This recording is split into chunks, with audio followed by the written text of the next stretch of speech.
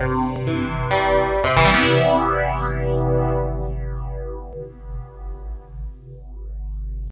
I'm going to do a personal talk with my connection with the Buddha, the Dharma, and to a certain extent, the Sangha as well.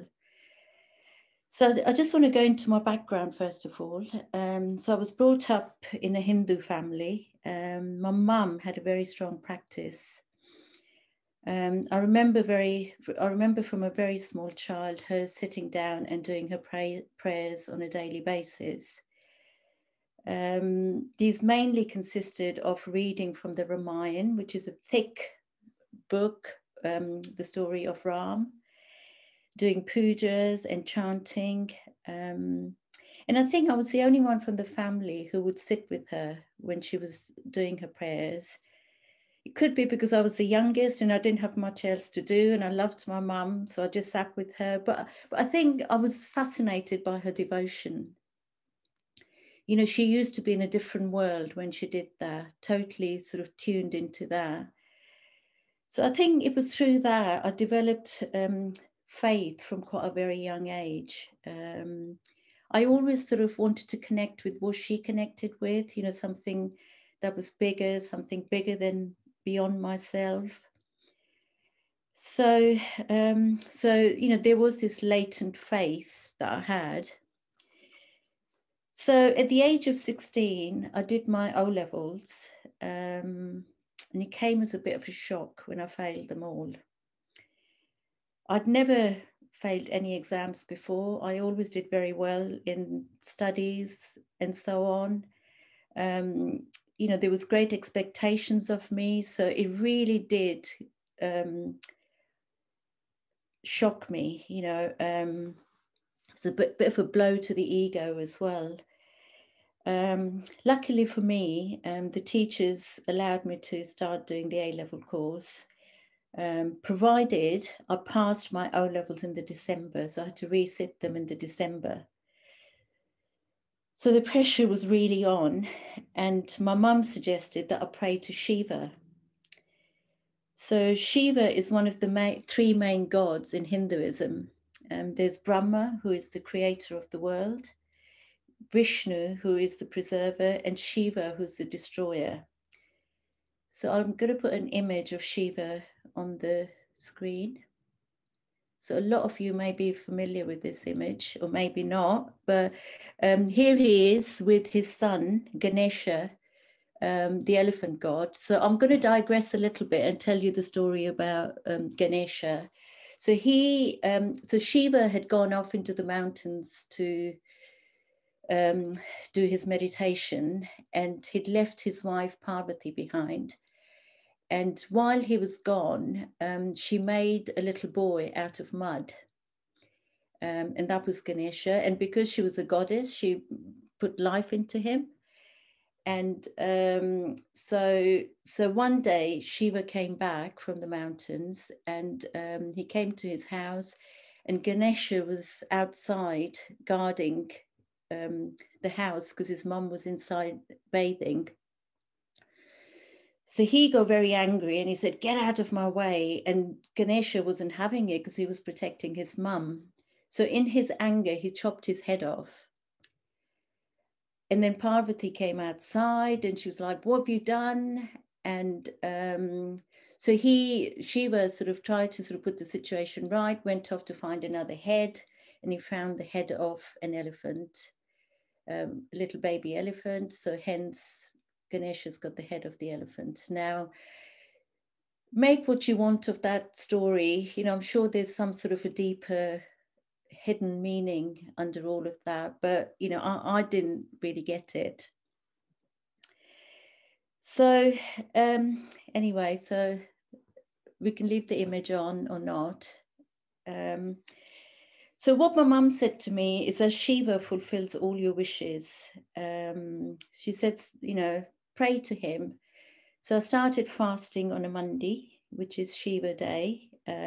So in Hinduism, you have lots of different gods, and each god has a different day that you pray to them.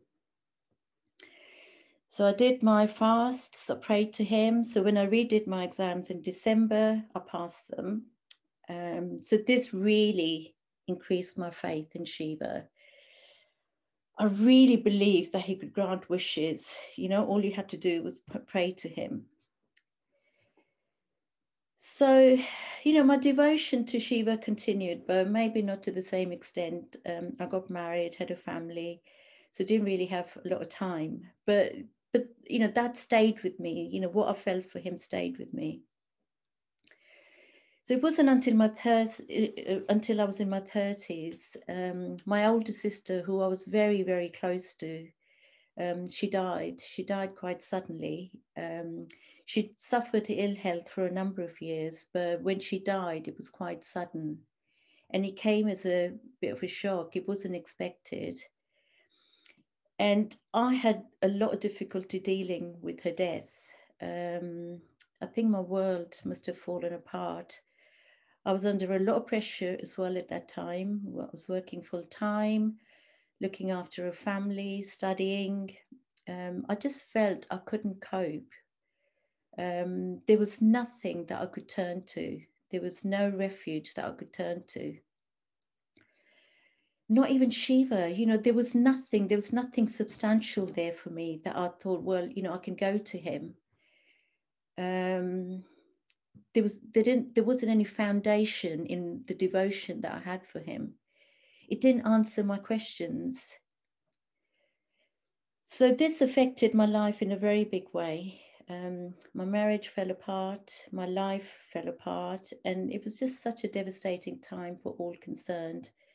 My husband, myself, the kids. So anyway, you know, life carried on. I had a lot of things to distract me. I was a single woman again. I had the freedom that I didn't have in my teens. So there was a lot of holidays, clubbing, drinking, socializing.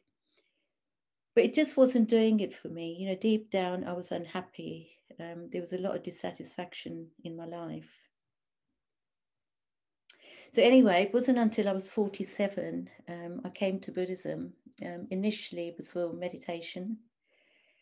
But straight away, Dharma had a very strong impact on me. It seemed to answer the questions about life that I had. And straight away, I developed a connection with the Buddha. It wasn't just his beautiful, peaceful, serene image, but it was what he represented as well. I admired his qualities, his kindness, his compassion, his wisdom, equanimity, generosity, you know, all those qualities I'm sure a lot of you are aware of. So, you know, the fog started to lift a little bit. You know, I started to understand life. I started to understand nature of reality. And then, you know, when I look back to my time, you know, when I was so devoted to Shiva, there wasn't a single quality about Shiva that I knew about. It was just blind faith. It was faith that was based purely on what he could do for me. You know, it was kind of like a transaction. I prayed to him in the hope that he would give me something back and nothing beyond that. You know, I think maybe that's how it is in Hinduism. You know, you pray to gods, various gods, you have to please them in the hope that you get something back. Ethical behavior didn't come into it at all. It didn't make me a kinder or a nicer person. In fact, I think I was not a very nice person as a teenager, but, you know, none of that sort of came into it. So with my relationship with the Buddha and following his Dharma, I think it has made me a slightly kinder person. The thing that's made me realize is that how important conditioning has been, you know, what a big part is played in my behavior. It's also made me realize the effect that my actions have on others and myself. It's made me very aware of my likes and dislikes, my cravings, my aversions, and how difficult it is to give them up. And another realization for me has been the importance of spiritual friendships. It's through my friendships that, I've learned more about myself. I've learned to be open about how I feel, how I have behaved, my unskillful behavior, sharing my thoughts, my deepest thoughts, getting feedback from friends, realizing that these friends are there for me when I need them. And also, being friends to others, it's really taught me how to open my heart, not to be judgmental, to practice generosity, lovely qualities, that the Dharma brings. So with the relationship with the Buddha, I don't have any deals with him. It's not up to him how my life pans out. He's not going to change the course of my life. I realize it's my actions that determine how my life is. He's simply shown me the way through the Dharma. So if I don't meditate, if I don't sit on my cushions, he doesn't judge me. I might suddenly think, oh, I feel a bit disconnected and a bit out of sorts. And then I realize, oh, it's because, I need to maybe sit more. I need to sit down and be still and calm. If I'm not being very skillful, it's because there's lack of awareness there. So there's no judgment there, it is kind of like using his Dharma. I kind of like walk my life, so to speak. So more recently, I've had some health concerns, which I must admit have scared me a little bit. But what I found was that I wasn't bargaining with the Buddha, saying, please make me well, take this, make this go away. But instead, I turned to the Buddha's teachings, his teaching on impermanence, realizing that actually, I'm not going to last forever. I have this body, therefore old age and sickness will happen. I'm not any different. We've recently had Parinirvana Day, and, the Buddha too had a body, and he too passed away. So the body, in the end, this human body does just give up in the end. So that's one of the teaching that's been very present for me. And the other one has been unsubstantiality. I was going to Kashavana on my ordination retreat. I had great plans. Tulimati and I had made great plans. We were going to travel together. We were going to spend a couple of days in Tarragona before going up to Akashavana. What was 3 months on a retreat going to be like? It's not something I've experienced before. Well, COVID happened, didn't it? And I think all of you will relate to this. It's changed our life completely. There's no certainty in life at the moment, no certainty in what the future's going to look like. And just by this one little microscopic organism, how bizarre is that? And the third truth is always dukkha, isn't there? There's always good old dukkha's there all the time, dukkha of old age, dukkha of things not going the way we want it, it's there all the time. So, so I just want to say that, I'm not sort of saying that, Hinduism isn't the right thing. It wasn't the right thing for me, It serves a lot of people. It serves millions of people around the world. It served my mum well until she died. But for me, it served me. It served me at the time, it was there when I needed it. But it's a little bit like, beauty and ugliness. It's like Shubha and Ashubha. I don't like to use the word ugly. It sounds a bit strong, but, for me, Buddhism and my connection with Shiva was beautiful at that time. But the beauty, the Shubha of my relationship with Buddha is far more greater. It gives me a lot of depth. It gives me sort of like a connection with the nature of reality. I feel, I'm practicing to be a nicer person. So, so I think that is my personal experience with, coming into connection with the Buddha, his teaching, and, the Sangha jewel. So I'm just going to... So I'm going to finish the talk off with some verses from the Dhammapada. It's my favorite book. Whenever I'm looking for something, I always find something in this. And there's a little of sort of my talk, some of the things that I've sort of pointed to in my talk are in here.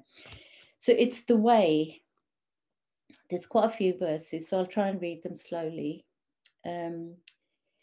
Best of ways is the eightfold way. Best of truths are the four truths. Passionless is the best of mental states. The man of vision is the best of bipeds. This indeed is the way, there is no other, that leads to purity of vision. Enter upon the way, this way is the bewilderment of Mara. Following this way, you will make an end of suffering. This indeed is the way proclaimed by me ever since I knew how to draw out the darts of craving. But you must the zealous effort be made. The Tathagatas, the Buddhas or enlightened ones, are only proclaimers of the way. Those who are absorbed in higher meditative states eventually win release from the bondage of Mara. All conditioned things are impermanent. When one sees this with insight, one becomes weary of suffering. This is the way to purity. All conditioned things are painful. When one sees this with insight, one becomes weary of suffering. This is the way to purity. All things whatever are devoid of unchanging selfhood. When one sees this with insight, one becomes weary of suffering. This is the way to purity. One who does not make use of the spiritual opportunities, who, though young and strong, is lazy, weak in aspiration, and inactive, such a lazy person does not find the way to insight.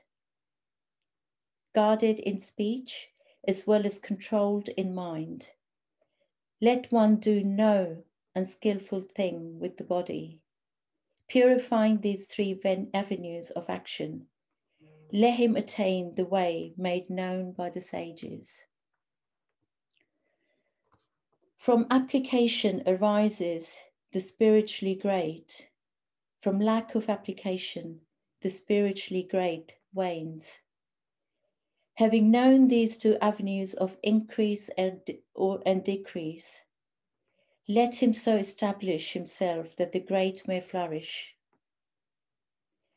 Cut down the whole forest, not just one tree. From the forest arises fear. Cutting down both wood and brushwood. Be out of the wood, almsman. To the extent that one has not cut down the last bit of this brushwood of craving of man for woman, to that extent his mind will be fettered as a sucking calf to his mother. Cut off your sticky affection as one plucks with one's hand the white autumnal lotus. Develop the way of peace. the nirvana taught by the happy one. Here shall I stay during the rains, here in the cold season and the hot. Thus thinks the spiritually immature person. He does not understand the dangers to life. That infatuated man whose delight is in offspring and cattle, death goes and carries him off as a great flood sweeps away a sleeping village. Sons are no protection, nor father, nor yet other relatives. For him who is seized by the end maker, i.e. death, there is no protection forthcoming from relatives. Knowing the significance of this, let the spiritually mature person, the man restrained by good conduct, speedily cleanse the way leading to nirvana. Okay, so I do just want to read this poem as well. I know there's a lot of reading and a lot to take in, but I absolutely love this poem. I think those of you who were here for the Parinirvana Day would have heard it. So this is Kukai's letter to a nobleman in Kyoto.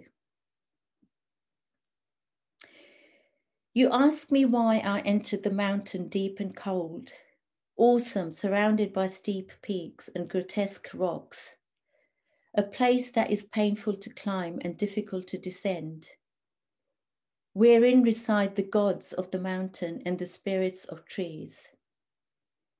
Have you not seen, oh, have you not seen the peach and plum blossom in the royal garden?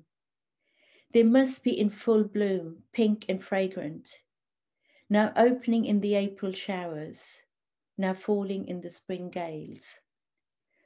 Flying high and low, all over the garden, the petals scatter. Some sprigs may be plucked by the strolling spring maidens, and the flying petals picked by the flittering spring orioles. Have you not seen, oh, have you not seen the water gushing up in the divine spring of the garden? No sooner does it arise than it flows away forever. Thousands of shining lines flow as they come forth, flowing, flowing, flowing into the unfathomable abyss. Turning, whirling again, they flow on forever, and no one knows where they stop. Have you not seen, or have you not seen, that billions have lived in China, in Japan? None have been immortal from time immemorial. Ancient sage, kings or tyrants, good subjects or bad, fair ladies and homely, who could enjoy eternal youth? Noble men and lowly alike, without exception, die away. They all have died, reduced to dust and ashes. The singing halls and dancing stages have become the abodes of foxes. Transient as dreams, bubbles or lightning, all are perpetual travellers. Have you not seen, oh, have you not seen? This has been man's fate. How can you alone live forever? Thinking of this, my heart always feels torn. You too are like the sun going down behind the western mountains, or a living corpse whose span of life is nearly over. Futile would be my stay in the capital. Away, away, I must go. I must not stay there. Release me, for I shall be master of the great void. A child of Shinnon must not stay here. I have never tired of watching the pine trees and the rocks of Mount Koya. The limpid stream of the mountain is the source of my inexhaustible joy. Discard pride in earthly gains. Do not be scorched in the burning house, the triple world. Discipline in the woods alone lets us soon enter the eternal realm. Thank you very much.